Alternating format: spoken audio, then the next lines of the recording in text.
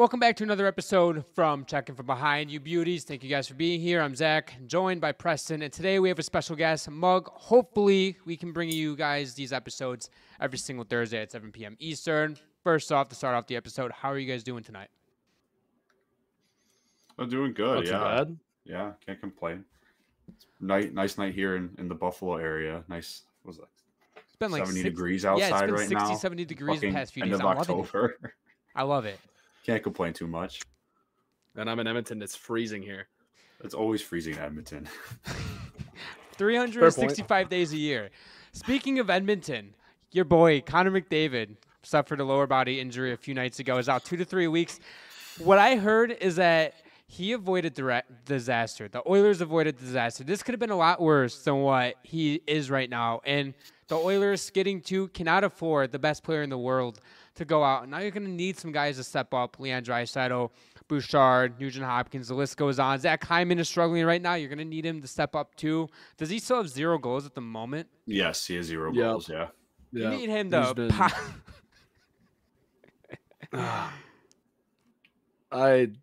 Man, there's no words to describe how that man has been playing. Like, you watch him play, and it's like, okay, you're working hard. You're actually like playing decent hockey. You still have the speed that you somehow have when your stride sucks, but I don't like. He doesn't do much right now. Like, he has 1 assist, I think. He's looked pretty bad on the power play, and his defensive game's always been good, but you got to start producing. Like, how do you go from scoring 53 or 54 goals last season to having zilch in the first 10 games? Especially and you're playing with Connor McDavid. Yeah, especially with Connor McDavid. I mean, like, I don't get it, man. I am dumbfounded by how bad he's looked. Like, I mean, I think how looking at the Oilers roster across the board, it looks like the scoring's been significantly down. Like, I mean, like, it's Leon and ugly. McDavid are like both at 10 points and 10 point in 10 games, but like for them, that's average. Like, that's not anything special for those two. For them, it's average. Yeah, I was talking to my buddy about that. It's like, you think about it, McDavid at one point had over 2 points per game to start every season, and this year it's like, well, it's okay. Like, it's good. Point per game is really good in the NHL, but like, we know you can do better. So. For him, he needs 16 points, 17 points right now. It's like, oh, he's having a really good season. Anything under like 14 points at this point through 10 games, you're like, it's okay. Like, that's the standard that we hold him to. And, like, the rest of the team, like, outside of 3 guys, they're not producing anything offensively. And this, coming into the season, everybody was raving about this team's going to put up goals at will. We saw it in the playoffs half the time. We saw it all of last season. Their power play was at an historic pace. Yeah, a free goal. Yeah. So now you come in to this season not really producing outside of 2 or 3 guys. McDavid's out 2 to 3 weeks. You need your guys to step up. Zach Hyman does not look anything close to the 50-goal scorer. Right now, like, legitimately, if he got 20 goals, that would be a horrible season for this guy. Like, he needs to step up. You bring in Jeff Skinner, who, sure, hasn't looked particularly like the goal scorer you brought him into, but this is the role where now Jeff Skinner, Victor Arvidsson, we brought you guys in to score. If Victor Arvidsson can keep staying on the ice instead of being hurt like he was with LA and previous teams, like, he'll be fine. Jeff Skinner has scored 40 goals, I believe, 5 or 6 times in his career. Now, I'm not telling Jeff Skinner that he needs to go out and score 40, 50 goals with the Oilers, but become that goal scorer that he's been within his entire career. And this is a spot where you're going to need guys to step up. And if guys can step up in McDavid's absence and hover around 500, you get McDavid back, you get your captain back, your superstar, best player in the league. The locker room gets rejuvenated, right? You have that juice, and it's like, all right, we hung in there. We hung around 500. Let's go win 5, 6 straight games. Now, they're not going to go out and win, 18 straight games that they did last season on 1 point. But, I mean, you're going to have to string together a 5, 6 game winning streak at 1 point, whether it's now or whether it's down the line at some point, if you want to be that top Pacific contender that everybody's expecting you to. And like, you look at the Pacific, Vegas lost 6 pieces. They're currently 7-2-1, 15 points, 10 games played. LA is second place with 12 points, Vancouver, and then you have Calgary in front of you and CF. So Edmonton right now is sitting in 7th place. They have 9 points in 10 games. It's not good enough. I know it's only 10 games. I don't want to overreact about this team. But again, you're coming off a beautiful Stanley Cup run in which you were down 3-0, come back, lose 2-1 in Game 7. You were on the brink of making history, and McDavid and Draisaitl get in their first cup, and now you come into this season and you're kind of laying an egg. Now, could it be a cup hangover? Sure, okay. But you look at the other side, though, it's like Florida, they're having no problem. They've been to the finals back-to-back seasons. So I don't know if it's a skill issue. I don't know if it's a coaching thing. It could be a combination of both. Who knows? But they just need to get their head out of their ass and start playing like they're the best team in the West. I mean, there's definitely a lot of pressure on them right now, of course, because they were one game away from winning the Stanley Cup last year. I thought they had a pretty solid offseason, all things considered, added some good secondary scoring, to come out flat like this to start the season is pretty bad. I'm not going to sugarcoat it. Like, it's unacceptable right now with the way the Oilers are playing. I mean, they got blown out by Columbus.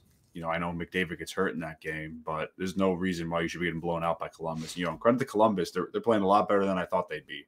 And they're playing hard right now, but you can't get shut out to a team by Columbus. No, there's no excuse. That game was tough to watch too, because it's like Columbus goes up 1-0. Okay, bad bounce. We were playing better than Columbus up to that point. McDavid goes down. I get that hurts. You're seeing your best player go down. That sucks. It hurts the team mentally. I get that. But then it's 2-0. Then it's 3-0. Then it's 4-0. And it's like, what are we doing? Like, we looked terrible after that first goal. We were out, like I said, we were outplaying them with McDavid hurt. We still looked like the better team. But then all of a sudden we just weren't. And it just made no sense. Like, Skinner hasn't been great. The depth has been playing terrible. We don't have the defensive depth we need. I don't know. It's a combination of a lot of things, like it was last season. So I'm really just hoping even if McDavid comes back and then they start playing well, it'd still be fine, but they need to just turn it around as soon as possible. I mean, it's still realistic for them to have a decent chance to make the playoffs. I mean, just looking at the Western Conference, it's kind of it's 10 games in the season. You don't have to panic too much, but players got to step up on McDavid being gone for 2 or 3 weeks. Leon Draisaitl has to play better. Zach Hyman, we talked about him a little bit. He needs to play with no goals. After scoring 50 plus last year, no goals through 10 games. Just looking at their stats for their team, there are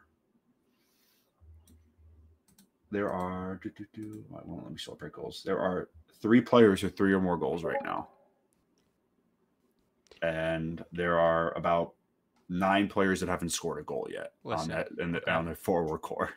I'm going to switch it over to goaltending real quick because you're supposed to be star goaltender. Stuart Skinner is 4th worst in the entire league in goals saved above expected, -4.7. And for you listeners or viewers that are watching that aren't really into the analytics, they're not getting a stop from Stuart Skinner when they need to. And he's allowing basically 5 goals the entire season that he should have stopped. And then Calvin Pickard, sure, he's a little bit down the list, but he's still at -1.5. He's at, -1.5. I mean, he's a backup. So. Well, it doesn't matter, though. You still need to get a save, from your goaltenders from time to time. Sure, he's a backup. You're not expecting him to play lights out. But it's more of a knock on Stuart Skinner. Now, I'm not saying you can't turn it around. I'm not saying that this is going to continue the entire season. But what I'm saying is, listen, okay, you can turn it around at some point. And the reason that I won't be so worried about the Oilers because all you have to do is get into the playoffs. I know we're only 10, 11 games in, but all you have to do is get in, then anything can happen. And I get, the expectations are through the roof after last season. But listen, even if they get in, if they somehow drop to a wildcard team, they get in, they could rattle off, 3 straight series wins and end up back in the Cup Finals.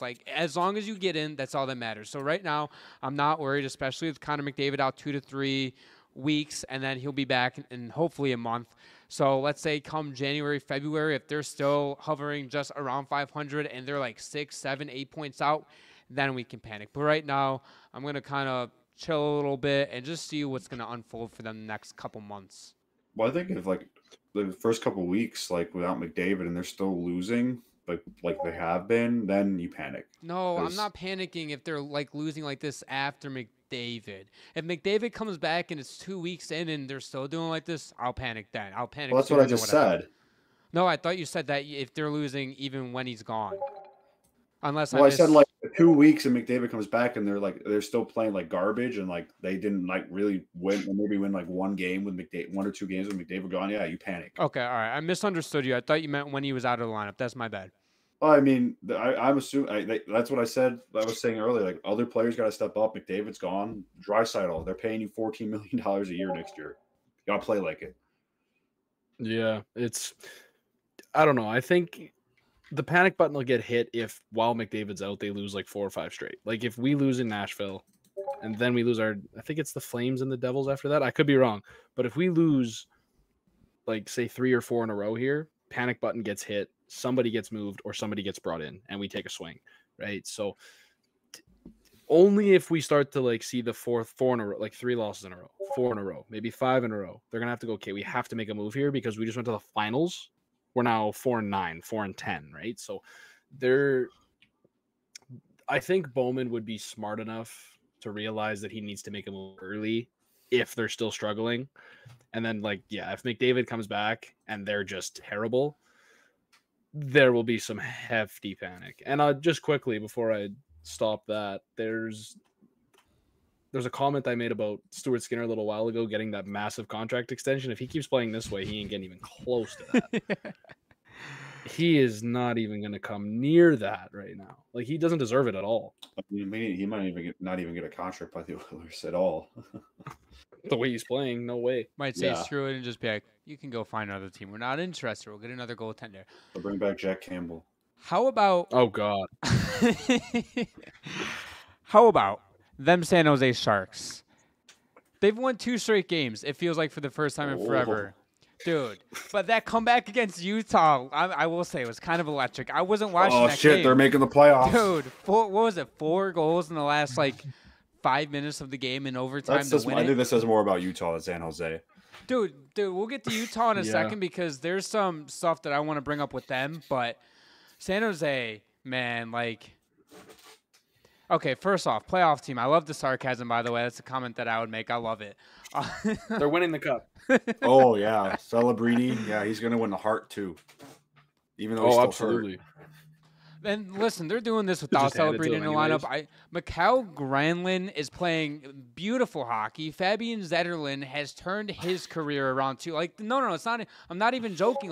Zetterlund is playing good hockey right now. Granlund right now is over what? A 90-something point pace, too? Let's see if he keeps that up. Well, he's not going to keep it up, but I'm saying they're playing some of the best hockey of their careers in San Jose.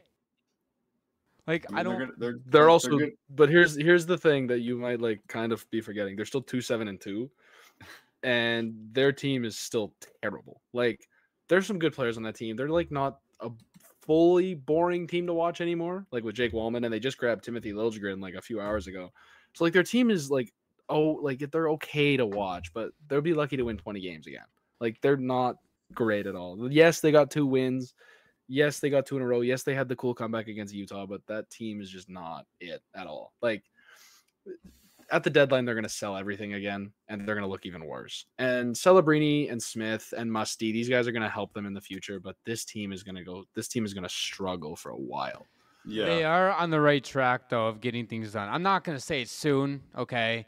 I'm not take a few years. I'm not saying in 2 years they're going to be this juggernaut that's going to go out there and kill everybody. No, but it's going to be a yearly. No, but in 2 years they might be a playoff team.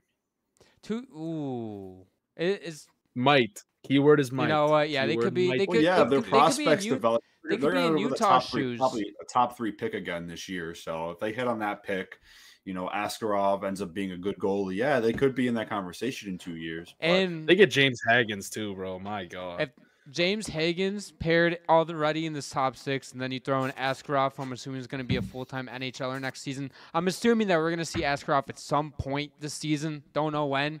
Probably. I would love that. When they trade Blackwood. Yes, at some point. I love that. San Jose is becoming a team that actually is it's kind of fun to watch, to me at least. Now I'm not this roster should. Okay, I don't want to gas them up too much more before we move on. But they've allowed 45 goals this year already. Holy shit! They've allowed the most goals in the league, and it's not. Has allowed the most goals in the league, actually. Pittsburgh. The Penguins have allowed 48. San Jose's allowed 45. So second most goals in the league. Sorry, guys. Pittsburgh's not doing too great either. Okay. They have scored more goals than the Edmonton Oilers, though. Oh, had to bring That's that funny. up, hey? Had to throw the stray in there. Edmonton hey? is listen. They're scoring 2.2 goals a game. That's a lot. Okay. I mean, just play lockdown defense. Stuart Skinner allows 1 goal a game. They're good. If Stuart Skinner can go out there and put up a 940 save percentage every night, I think you guys are okay. How about Utah, though? They're dealing with a lot of injuries. John Marino is out long-term. You have Dursey, who's out long-term as well. At this point, they were on a playoff bubble for me. I didn't have them making it. I had them 6th in the Pacific. But this drops them down the list a little bit a lot. I mean, you look at them up and down, like, sure, you blow that game to San Jose. You, after starting 3-0, you're 1-4-2, I believe it is. You're not looking so great. Like, listen, this team is struggling without those 2 defensemen. Those are 2 guys that you look at their rosters like, you guys can't be out for long term. Like, sure, injuries happen all the time. If they're out for maybe a couple weeks, a month, whatever, like, not a huge deal. But these guys are out 3 to 4 months, 5 to 6 months. Like, you can't have that, and on top of it, you're having really subpar goaltending right now with Ingram and Vejmelka. Now, granted, I'm not expecting them to put light the stat sheet up with the goals against average and save percentage, especially playing behind the defense. Like, they're still a fun team to watch, but at this point, though, like, they're gonna have to fight, and they're gonna have to scratch and claw their way to even be in the wild card 2 conversation at this point. I mean, I didn't think going into the season they were a playoff team. I thought maybe they could, compete. Looking at my standings predictions, I forgot about these. I had them 7th in the Central. I don't know if they'll be that bad, but I don't know. The only team I have worse than them is Chicago. But losing Jersey and Marino hurts. Like that. Badly. Those are, I mean, especially for long term. Like those are 2 of their top 3 defensemen there. I know Sergachev's been pretty good for them, but. Losing those 2 guys. So losing those 2 guys for long term hurts. And when you're having not great goaltending and losing 2 of your best defensemen, it's going to be hard to keep the puck out of your net. Yeah, it is. And I mean, they started really well. Like, you look at Dylan Gunther, you look at how Logan Cooley was playing. Those 2 looked like they could put up, at least at the beginning of the year. I know everyone looks into it a little much, but those 2 look like they could actually have like breakout 60, 70 point seasons, maybe more. And they've both just kind of been quiet in the last few games, right? I mean, they're still good. Like, I'm not saying that they've been playing bad because they haven't, but the Utah, like they just haven't looked great. And yes, the injuries hurt. They went out and grabbed Oli Mata. They went out and fixed their defensive issue temporarily, at least. I don't think he can be a long-term fix by any means. No, I mean, you can just plug him and play him for a couple months. Yeah, plug him for a bit. He's a guy that's in the NHL. You can trust him to actually play some minutes. It's a solid pickup by them. Yeah, I'm glad they reacted to it though, and just didn't just deal with it. They just let's just bring in a guy to stop the bleeding a little bit for now. Which that's I know there was 100%. I know there was a bit of a rumor going around there that they might just say no, we're not going to go spend because we need to spend. We're just going to kind of hope that it plays itself out, and when it stopped working and they're like, okay, we're losing, let's go make a move here. Maybe it'll work. Maybe Mata will be that guy that actually stabilizes the defensive depth for a little bit, and then until they come back. But they have a long time until that. Like, those guys are out for a while. Those are some major injuries. So yeah, it's it'll be tough to see. I would, and this is just like a hot take. I have no reports or anything on this, but I wonder if they'd go and make another move. Like, if there's another defenseman out there that's not going to break the bank, I'm curious if they'd go take a look, because what do you have to lose? Like, you bring in Mata. It was cheap acquisition, right?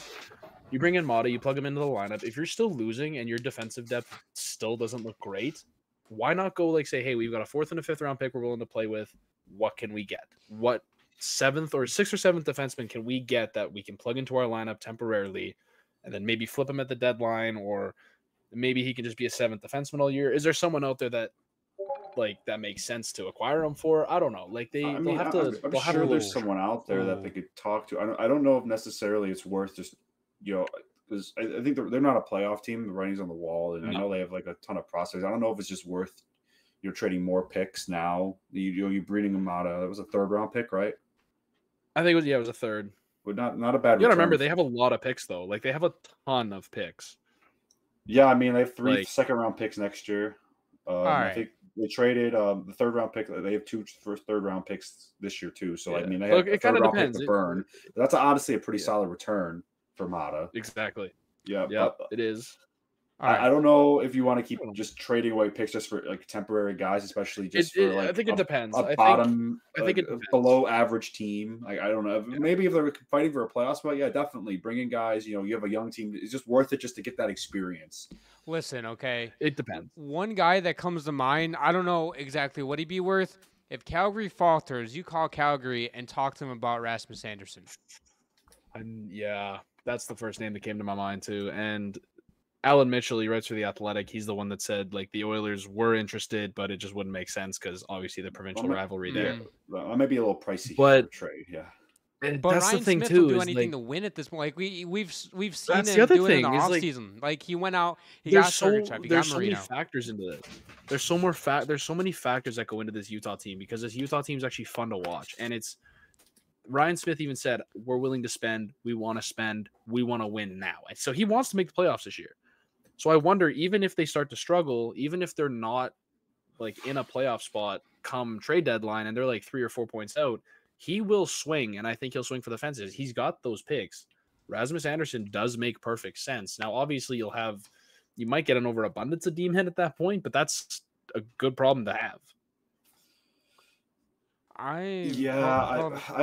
Utah's in an interesting situation. I know that like it's a new market, so like the best way to get win fans over right away is just to win. I mean, that worked with Vegas. Like they have a pretty solid fan base now. Like that's a really great way to build a fan base in a new market. And they have a really great young forward core. And it's just I don't know if they can make that push to the playoffs either, just with all those young forwards that they have. Even if, like, let's say they don't make the push to the playoffs, right? We brought up Rasmus Andersson. He has, after this season, he has one more year left at $4.55 million. Yeah, I think that's a good move just in general. Mm-hmm. You have your top 4 being Sergachev, Dursey, Marino, and Andersson. That's really great. Good. It's good. Like, you have the draft capital, even if you have to trade like a couple seconds, I think that might be worth it just for that future. That's a really, really, really good top 4 if you could extend Andersson. And they're willing to spend the money. Even if it's not Andersson, like bolstering that top 4 would be nice. Or like you guys have brought up, like just get in a defenseman just as like a placeholder for the rest of the season. Contingency plan essentially. Basically. I want an overreaction or underreaction from you guys right now. The Winnipeg Jets are the best NHL team. Overreaction. Yep, I agree. Overreaction. I think the best 2 teams in the NHL right now are Florida Panthers and the New York Rangers. I agree, 100%. We got no argument there. I got Florida. I have Winnipeg in there. Okay. Oh, Winnipeg's good. Don't get me wrong. I'm not trying to say that they're bad. I know you're not saying that they're bad and everything, but I think they're the second best team in the league. I think they're better than the Rangers. I think they're up there with the Panthers. Like, I think the Panthers have shown us, like, even though right now they're at 7-3-1 at 15 points. They were missing Barkov and Tkachuk. Right. For 3 weeks, they missed Barkov. For a week and a half, 2 weeks, they were missing Tkachuk, and they were still winning games. I mean, I was at the Sabres game Monday when they played Florida. I know it ended up being 2-2, but like Florida just took control of that game, and I could see why they're so good. It's just they're hard to play against. Florida's depth. Yeah. That once they start playing their system, you can't get out of it. Like and then Bobrovsky will just rob you if he needs to make a big save. Like I think Florida is probably the best team in the league right now. That's why Florida's 100%, dude. That's why Florida's been the favorite heading into last year and probably heading into this year as well. Like if anyone's going to do a back-to-back cup run, it's going to be Florida. Like they're going to be the team. That top 6 is disgusting. That whole lineup is just ridiculous. Now, even like you said, even without Barkov, that team looked like the best team in the league. So, and like you could make a case that the Jets could be on par with the Rangers. I disagree. I think the Rangers are deeper. Well, I will point out that the Winnipeg Jets right now, they've only played 9 games at the moment, but they have 11 guys right now that are sitting at 6 points. That's a 66-point pace minimum. You have Kyle Connor is playing at an elite level. Same with Mark Scheifele. Nikolai Ehlers is looking great. So you go down the list. This team is playing elite hockey, and then Connor Hellebuck, you're getting that Vezina caliber self that we saw all of last season with the 214 goals against and 925 save percentage. Now, I'm not saying they're going to keep this up the entire season, but I'm saying, like, sure, the Rangers are up there. I have the Panthers in their own tier personally, and then I have the Jets and the Rangers neck and neck with each other in that same tier. And I'm not mad at you guys for saying that the Rangers are better than the Jets, because personally I think it can flip-flop either way. But right now I do think the Winnipeg Jets are the second best team in the NHL, and we'll see how they might not be the best team in their division. Right now I'm taking Winnipeg over Dallas, and that's coming from somebody that is a Dallas homer. Oh, I forgot about Dallas. No way. No, Dallas is better. Dallas is better for sure. Oh, absolutely. Have you seen Dallas's depth? Oh, Dallas yeah, is disgusting. They have the best. They also have an elite goalie. They have the best depth in the entire league. They do. I think if the Jets and the Stars play to the playoff series, I think Dallas wins in 6. Winnipeg is. Let me think about this. There's Florida. There's the Rangers. There's the Stars. I actually got to look at the list here. Not better. No.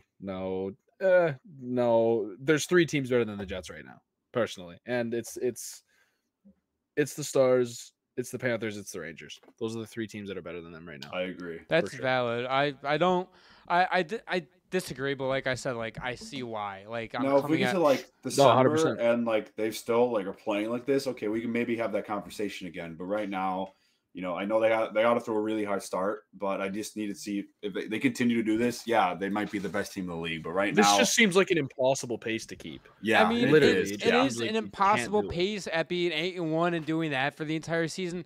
But I will remind myself that I literally just thought of it. The last 3-4 seasons, they've started off hot. And they're a great regular season team. They faltered come in February, March, April, and then our first round exits. I think they made it to the Western Conference Finals a few years ago, but outside of that, it's been first round exit. And that was Connor Hellebuyck that got him the Western Conference Final that year. He was playing out of his mind. I mean, it sucks for Winnipeg because if you get that Connor Hellebuyck in the playoffs again, like this team could go far. If you get that Connor Hellebuyck in the playoffs, you can make it far. But the problem was with the stupid playoff structure. They're playing Dallas in the second round most likely, and you don't want to play a team like that in the second round. Okay, so you're not beating Dallas in round 2. Not a chance. You know what is kind of funny though? So I know Colorado is dealing with a bunch of injuries and everything, and like their forward group is decimated. But listen, I have Minnesota making the playoffs. If Minnesota somehow just sneaks into that 3rd spot or even wild card spot, for example, like if Minnesota and Winnipeg match up in the first round, the Jets would decimate give me Jets that in 5. Yeah. The Jets would win that in 5. And then you go on, and then you play Dallas. That'd be a fun series. Now, I would take... Well, that'd be a great series, but I don't think the Jets are better than the Stars. In a 7-game series, no way. If in a 7-game series, I've had the Stars in 6. Yeah. Going based off track record, I don't want to be a hypocrite because I would take the Stars in 7 games, particularly, just because of the past, 3 seasons, the Winnipeg Jets have been shit in the playoffs. So I wouldn't really trust them, especially after playing a weak opponent, unless they go on and play Colorado again, and they're the 2 and 3 seed for the 25th time. I mean, I think Colorado was a nightmare matchup from last year in the first round, so... now you've got Colorado playing Oliver Shillington at 4th line left wing. So I don't know what is going on. I don't know what's going on over there. That team is just you've got Ivan who love that guy. 2nd line left winger though is ridiculous. Like come on. You look at their lineup and it's like who's that? Who's this? Who's that? Like yes, they're all NHL worthy there. They wouldn't be there, but my God, that team is atrocious right now. Yeah, and goaltending hasn't been great either. Georgiev needs to be sent down now. That guy is awful. Bro needs to be off the roster tonight. He won't be, obviously, but he needs to be gone. Come on, Colorado, man. I don't know, but I think with Colorado, when their top 6 forwards, like especially when they're healthy, and Nathan McKinnon and Rantanen are playing their game, it's still hard to beat them. Mikhail Makar, if they're healthy and they're playing their game, that team even with Georgiev, they're hard to beat. Look what they obliterated the Jets last year in the playoffs, and with Georgiev played better than I thought he would be, but their depth wasn't that great last year. But and it's not that great this year. But you have Nathan McKinnon, you have Cale Makar, you have Mika Rantanen, and Casey Middlestat's been really good, and you're apparently getting Landeskog back at some point. And if Landeskog can come back and look like himself, then I wouldn't worry too much about the Avs especially once they start getting healthier. Yeah, but the problem is, are they gonna fall off the face of the earth and lose like 5, 6, 7 in a row here with this decimated lineup? Because if they fall to like, for example, for their first 20 games, they go like 6-14, all of a sudden you're panicking.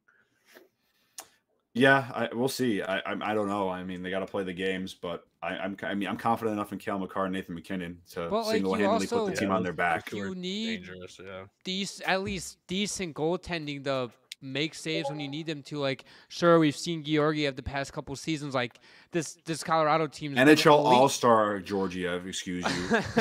But like, you look at every team that was left. You look at every team that was left in the second round last season. They all had elite goalies except one team, and that was Colorado, and they got bounced. I mean, they want to come with Darcy Kemper, man. Yeah, but like Darcy Kemper was Kemper was good at that point. He was a better goaltender for them than Georgiev. I mean, but that Avs team was also completely stacked, though. That Avs team went through everybody. They probably could have won with almost any goalie. Throw one of us in that. Yeah, I don't know about that one, but you could have thrown David Aries in that, and they probably would have won a cup. Real shit, though. That dude's a legend. I forgot about that guy. That team was ridiculous. That team was insane. Like, I thought the Oilers had a chance, and they got swept. That team was just insanely good. Yeah. Okay.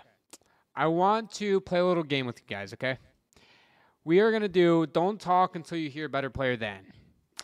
This week, the player is Sebastian Aho. Let me know when you guys are ready, and then I'll fire off names, and then I'll fire through 10 to 12 names for you guys if that works. Okay. Sure. Sweet. All right, sick. Holy shit, not swick. We're going to start with Matthew Barzal, Steven Stamkos, Jason Robertson, Charlie McAvoy, Mark Stone, JT Miller, Brady Tkachuk, Elias Pettersson, Jack Eichel, Kirill Kaprizov. Kaprizov's better than him. Yep. Okay. 100%. All right. Sick. Honestly, I was kind of surprised. I almost said something to Eichel, but I almost said something to Robertson. Robertson was another one. Yeah. Robertson, I was wondering if one of you guys were gonna say something, but I was like, I mean, that's iffy. It's so close. It is so close. It's neck and neck. Yeah. Honestly, at that point, it's just preference. Okay. Yeah. Last thing on the agenda today, we're going to do this or that. And let me explain it to you guys because that really doesn't explain it well. So I'm going to give you guys a choice of 2 players until we reach Connor McDavid. You guys are going to pick which player you guys think are better. Do you guys want to do a collective list or do you guys want to do one separate? I think it would be easier if we just did it together. Sick. Okay, sweet. So we're going to start with Josh Morrissey, Charlie McAvoy. I would probably go with McAvoy. So would I, yeah. Okay. Clayton Keller, Brock Besser. Clayton Keller. Ooh. Yeah, Clayton Keller. I think Besser's a good scorer, but I think Keller's a more complete player. Yeah. It took me a second, but yeah, probably Keller. Clayton Keller, Rope Hintz. That's a tough one. Probably Rupe Hintz. I'll be honest with you. Like that is close, but yeah, I'll go probably with going Hintz there. Yeah, Hintz or Connor Bedard. Bedard. Okay, Bedard. Adam Fox. Adam Fox. I mean, I guess because Adam Fox he's a Norris-winning defenseman, and Bedard hasn't played that much yet. So, Fox or Hedman. Fox or Heiskanen. Fox or Yossi. Fox or Makar.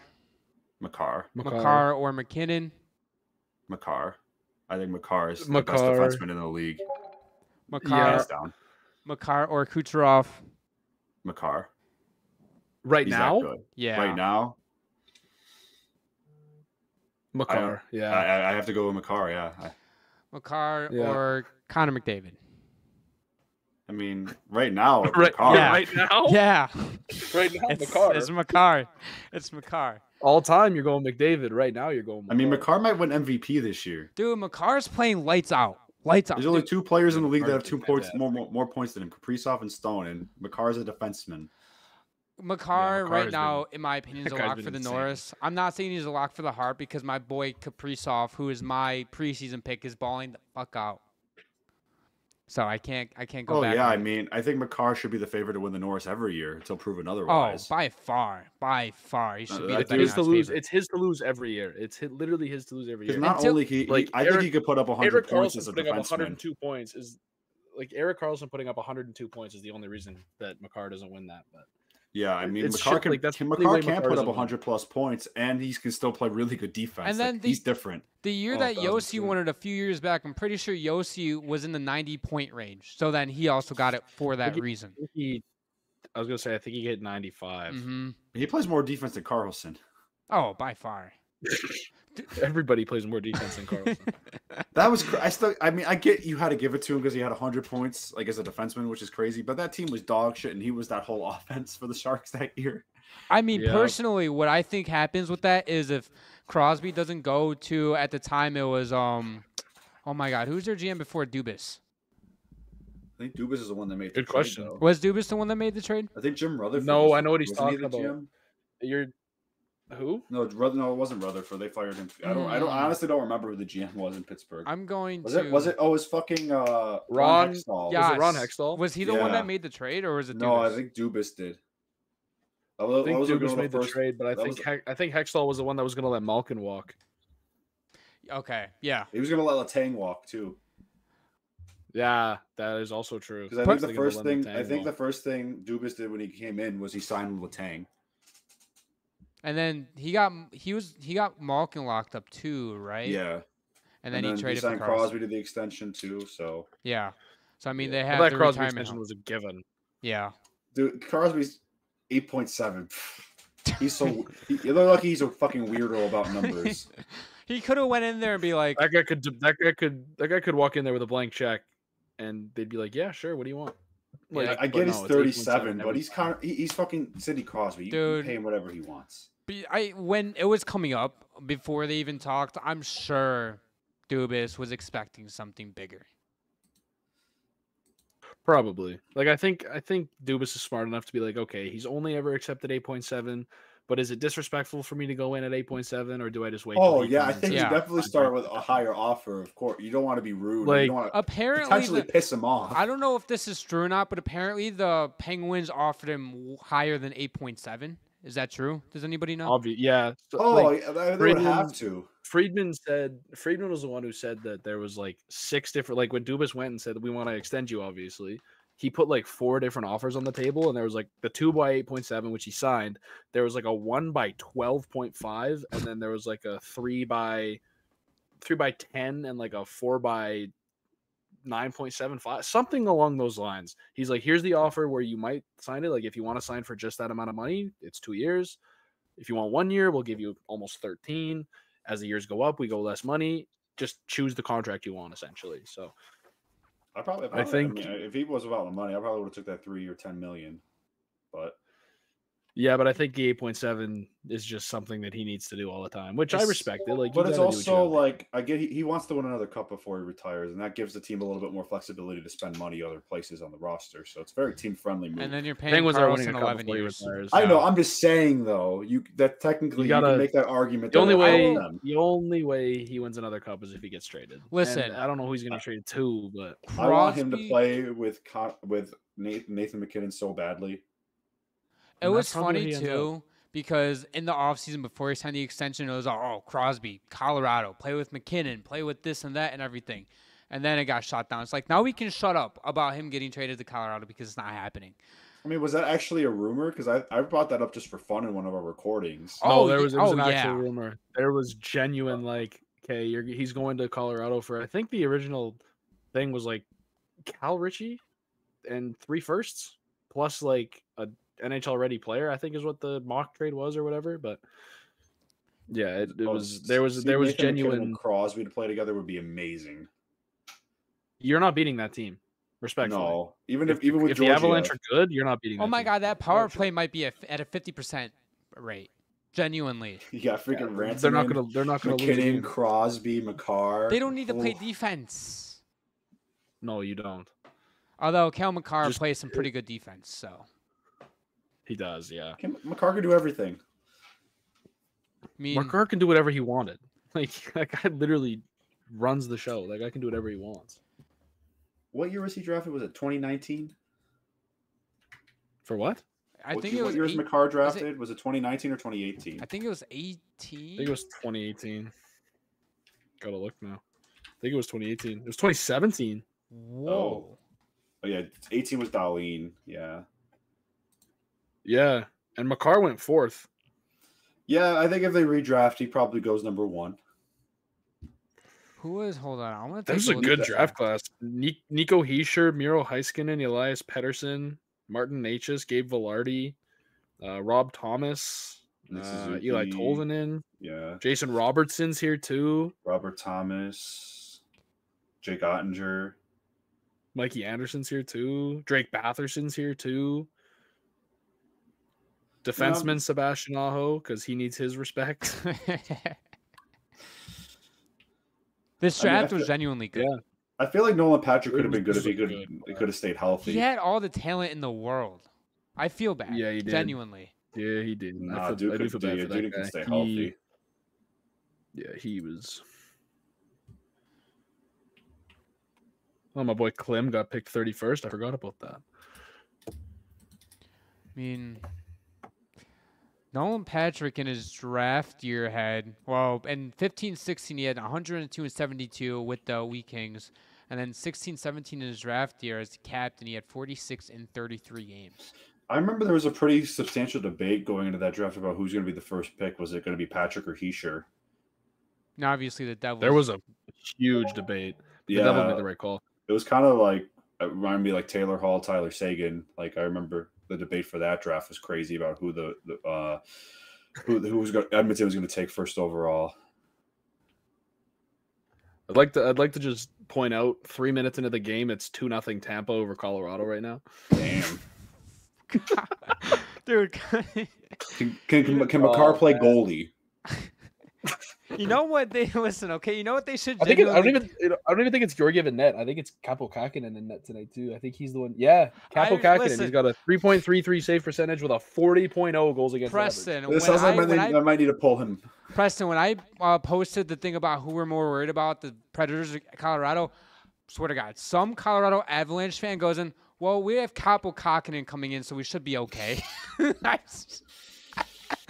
I was crying. I mean, is it really? I mean, but when you're choosing between him and Georgiev, I mean, honestly, there's no difference, to be honest. Neither.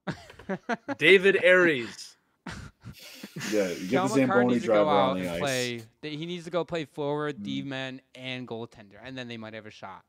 Genuinely, I'm surprised they didn't try to address goaltending in the off season at all, because I can't imagine. Well, I don't know how Colorado. You had to assume Georgiev was going to play well. They also had no cap space either too. It is a big assumption, but the Capitals went and attacked and made their goaltending better, and they had Charlie Lindgren, who I will stand by was one of the best goalies in the league last year. Oh yeah, he's the only reason. And they went and grabbed. They traded Kemper away and went and grabbed Logan Thompson. So I love Logan Thompson. Dude, I think he's a very underrated goalie. Yeah. Speaking of that trade, PLD's not playing too bad in Washington right now. No, Dubois looks good. He looks good. Washington's been a very pleasant surprise. I mean, they made a ton of moves in the offseason, though. Like a ton of moves. Yeah, they might win another cup. I'm not sure. That I love that. Ovi scored 2 goals last night. Preston called it on Sunday's episode that Ovi would get 2 goals this week. He got them both in the same game. Doesn't matter though. It's the same week. Ovi's breaking that record. It's going to happen. He is going to. He's going to. One way or the other, it's going to happen. He might hit 900. I'm not sure, but he will. I'm imagining once he gets around that mark, I have a feeling they're going to try to nationally televise every single Capitals game until he breaks that. Because TV network's going to want that moment broadcasted on their network. I can't imagine the ticket prices for each game leading up to it. As soon as he hits because what is it, 894 is the record. So once he gets 890, then every game, and I know it's like a 4-goal game is close to impossible, but it's not out of the realm of possibility. Amazing if that's how he did it. But that's what I mean, though, right? Is because, say for example, like once he hits like 890, every game until he actually gets that record is going to be like, oh, maybe he goes off for a hat trick tonight. Maybe he gets 4. Maybe he gets 5. Every game price is going to. I have a feeling once he gets in like striking distance, Ovi's going to start trying a lot harder. Dude, every goal or they're just going to put him out for a lot of empty net goals. Every goal he gets now, he's like what was it, last night they played? Yeah, last night he played when he got the 2 goals. Dude was actually amped up to get goals. I'm like, this is what we want to see. Like, he's not like I know we've seen. Yeah, that's why he's playing right now, is to break Gretzky's record. I think that he would be done if he wasn't trying to break the record. I mean, but this team is probably. I think Washington, in all likelihood, is probably a playoff team. Oh this year, yes, so. Thank you. I know it's only 10 games in. I have told people 3-0 Tampa. There it is. Oh my is it God. what 5 minutes into the first? Did they pull a Kakinen yet? Let's see. No, Kakinen stays in. Okay, he's got to go after what this the one. hell? He's got to go after this That's one. crazy. How many shots does Tampa have? Like 4? Kakinen has allowed 2 on 5. Dude, it is 5 minutes into the 3 on 5. game. You let Connor Geeky score. Come on now. No disrespect to him because he's not NHL.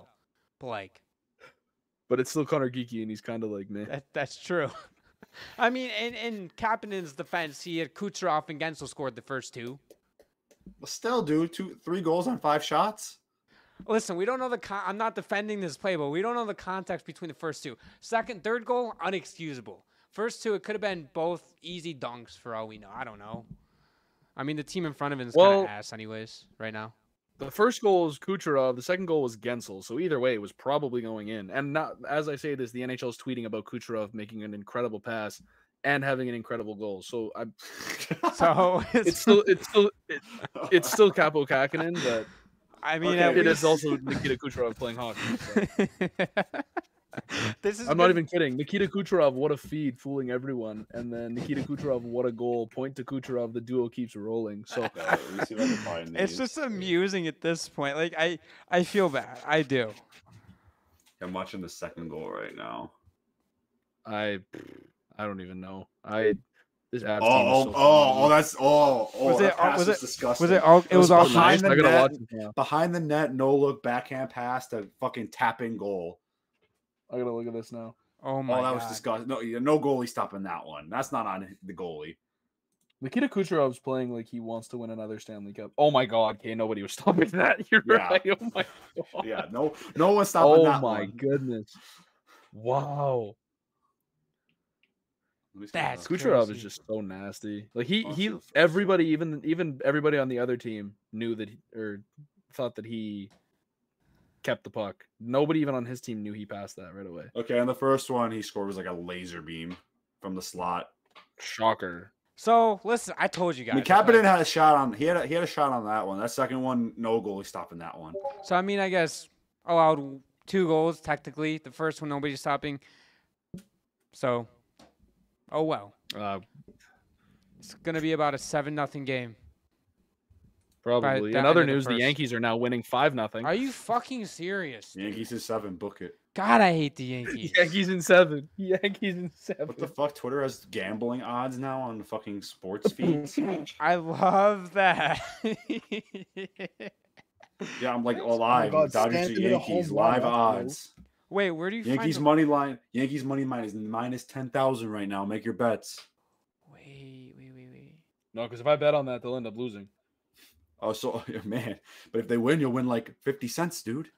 Dude, I swear to you know God, what? You if the make such Dodgers good- blow this and allow the Yankees to come back 3-0 and win the World Series, you would guys be might... the best thing that's ever happened. It's going to be the worst thing to happen since the Great Depression. Man. Go Yankees, brother. I don't know. do There's not been a wanna see lot the worse Dodgers things win. that's happened Okay, between listen. now and the Great Depression, man.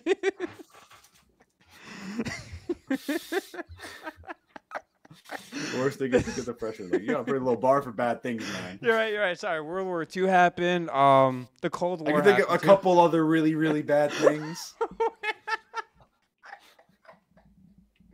I'm not gonna say it on. I get it. I mean, good for you if you think that's the worst thing that's happened in the last like 100 years, but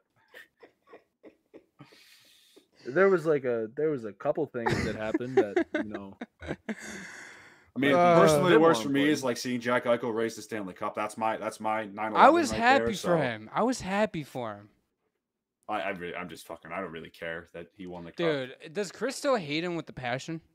We don't really talk about him. Why would we talk about him? He doesn't play for us anymore. Who cares? Yeah, he's playing at an elite level. All right. I have to take off here, fellas. That works for us. Thank you for joining us on Yeah. tonight's episode. We appreciate absolutely. it. And Yeah, by the way, fellas. all you listeners, viewers, whatever you guys stayed for the entire episode, go check them out on Instagram, The Mug NHL. Are you posting on YouTube at all, or no? I've started to, at the Mug TV. Absolutely, I have. All right, sweet. Go check them out, guys. Subscribe, notification bell down below. Thank you, guys. We'll see you guys in our next episode.